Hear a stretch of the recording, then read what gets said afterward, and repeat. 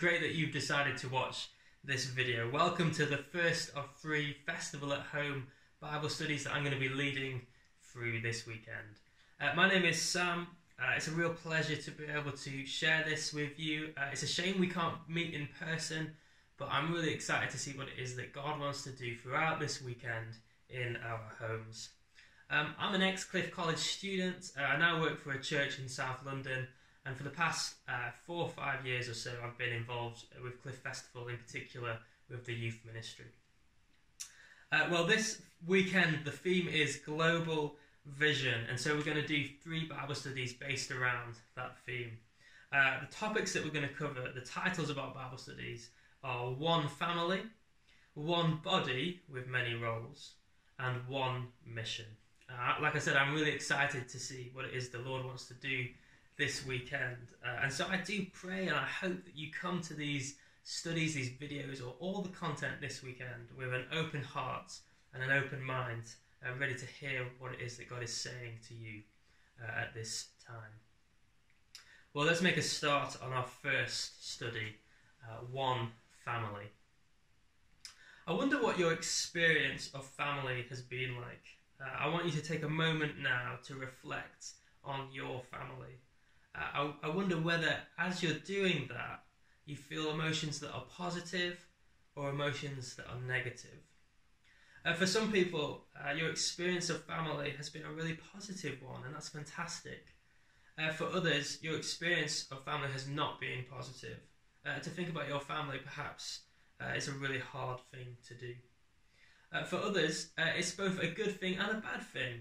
Maybe your family, they were nice, they were good, but maybe you had a really difficult relationship within that family. Perhaps you struggled to get on with your mum or your dad, or maybe you had a sibling that you struggled to get along with. Well, the Bible says that when we decide to follow Jesus, we get a brand new life. It says in 2 Corinthians chapter 5, verse 17, that anyone that is in Christ, that simply means anyone that's decided to follow Jesus, is a new creation. The old has gone and the new has come. And that is true. That new life is true for our family as well. When we make a decision to follow Jesus, we enter into a new family, a family of believers, a family of like-minded people who have also decided to follow Jesus. It's following Jesus, it leads to life in abundance, whereas following our own ways can only lead to death. This family that we join, it stretches out across the entire world.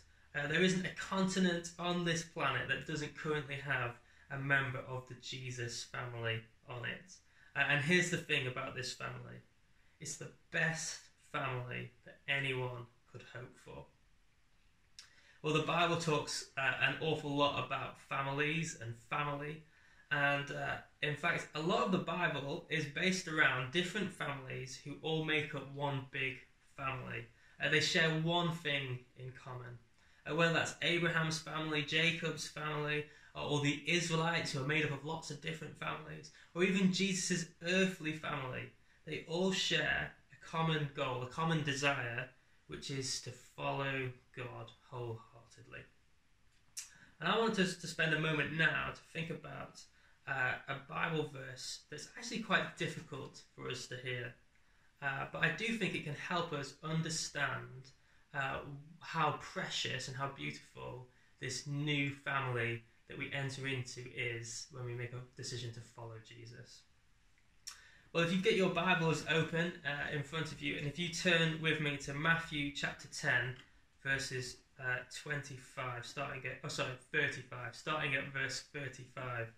We're going to read these verses, and what we see here is Jesus teaching about family. It's quite hard to listen to, but we're going to learn from this passage. So this is Jesus speaking, and he says, "For I have come to turn a man against his father, a daughter against her mother, a daughter-in-law against her mother-in-law. A man's enemies will be the member of his own household.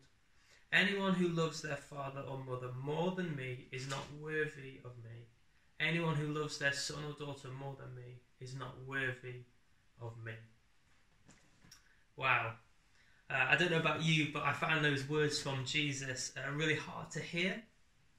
So what's that all about? Why did I choose those verses to concentrate on, to look at, when I've just been saying how good this new family is? And yet Jesus here says that to follow him may mean for your family to turn against one another, your earthly family. Well, let's try and understand what Jesus is saying here. But the first thing to note is that Jesus here is not encouraging disobedience towards parents or within families, but rather he's talking about the potential cost involved when we decide to follow Jesus. Following Jesus may upset some people. Following Jesus may mean going against what it is your family believe. It may cost you your own family. And we're going to hear a story in just a moment where that actually happened. But here's the thing. Following Jesus is worth it. And I want to tell you this story now. And it comes from Open Doors Youth. Open Doors are going to be doing a seminar for us this weekend, or they'll be sharing some content that you can engage with. Open Doors are an organisation that support Christians around the world who are being persecuted and punished for their faith in Jesus. And so I want to share this story with you of an individual, a believer, someone that's put their trust in Jesus, but as a result of it, their own family has turned away. But what you'll discover in this story is how precious the family of believers that you enter into when you become a follower of Jesus really is. Ayan, a Somali believer, was just 19 when she decided to follow Jesus after he spoke to her in a dream. She dreamt that she walked into a Christian's home and heard a magnificent voice. "I have never heard anything like it before," she says. "Later, I was very unwell for 2 days. I asked my friends to take me to church, and there I wrote a prayer request on a piece of paper and asked the pastor to pray for me. All signs of illness disappeared. I knew Jesus was the truth, and I committed my life to him. But once her family discovered that she had become a Christian, Ayan was in grave danger. My family forced me to leave. My brother told me that my faith is haram, which means deserving of death. They searched for me many times to kill me. Ayan spent a night hiding in a tree, terrified and with nowhere to go. She went to see her mother the next day, to beg her to let her stay for even one night in their family home. Her mother threw hot tea in her face, shouting, "You are not part of me anymore." Ayan left and prayed. She prayed, "If the men in my family find me now, they will kill me. You know how angry they are at me.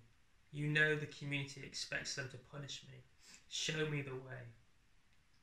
She ended up back at the church, and the pastor's family took her in. Ayan was heartbroken to be rejected by her earthly family, but your support has helped her to find a new family in God. Through a Bible study facilitated by Open Doors, Ayan says, "We meet twice a week to study the Bible in Somali. This helped me a lot. Before, I did not know such fellowship, but now it is really exciting to learn in my own language and have fellowship and meet other Somali believers. We have faced difficulties, but Open Doors stands by us. Like when some of our brothers were imprisoned over false allegations. I love the Bible studies." Wow. What a story. Ayan got a new family who encouraged her and loved her. In that story, we see Jesus' teaching kind of come true.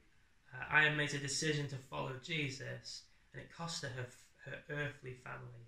And yet, it was worth it, and she entered into a new family of believers, this family that stretches all around the world. When you become a Christian, you join the best family anyone could ever ask for. And this family is available to everyone. You simply need to welcome Jesus into your heart, and in doing so, you become part of this amazing family. Well, let me finish with some thoughts from Hebrews 10, 22 to 24. The author writes to Christians, he writes to this big family that we've been talking about, and he says, let us hold unswervingly to the hope we profess, for he who promised is faithful, and let us consider how we may spur one another on towards love and good deeds. The family you enter into when you choose to follow Jesus is one with a confident hope for eternal life because of Jesus. And this family is one that will spur you on towards love and good deeds. This family has stretched throughout history. You can read about it in the Bible. It stretches throughout hundreds and hundreds and hundreds of years, and it is stretching all around the world as well. It's a family you get to be a part of when you choose to follow Jesus. Well, you maybe have never decided to follow Jesus, and that's okay. And I just want to give you an opportunity now to respond in that way. So I'm going to say a prayer, and if you would like to make this prayer your own, then simply say Amen at the end. Amen just means let it be so in my life. And this prayer is a prayer of coming to Jesus and saying sorry to him for the things that you've done wrong, but then also asking him to enter into your heart and your mind so that you can become part of this family, this global family. So let's pray. Heavenly Father, I thank you that when we give our life to Jesus, we enter into this brand new family, and that it's the best family in the world, that it's worth the cost of upsetting our family, our earthly family, and our friends. Lord, I thank you that we enter into a new life and into a new family as well. So Lord, I pray now for anyone that's watching, if they want to make a decision to follow Jesus themselves, we pray that we ask that and we say that we are sorry for what we've done wrong, and we say, Jesus, enter into my heart and mind right now. Amen. Well, if you said that prayer for the first time or for the millionth time, if you've just made a decision to recommit your life or commit your life to Jesus, then I'd love to hear from you. Please get in touch with Cliff Festival. Just drop them a message so that we can help you kind of start this new journey with Jesus. We'll help plug you into a church. Maybe you want to speak to your youth worker or your church leader about what you've just said as well. Well, that is the end of our first Bible study together. We'll be doing another one on one body, how we are this one family, but we're also one body within that family.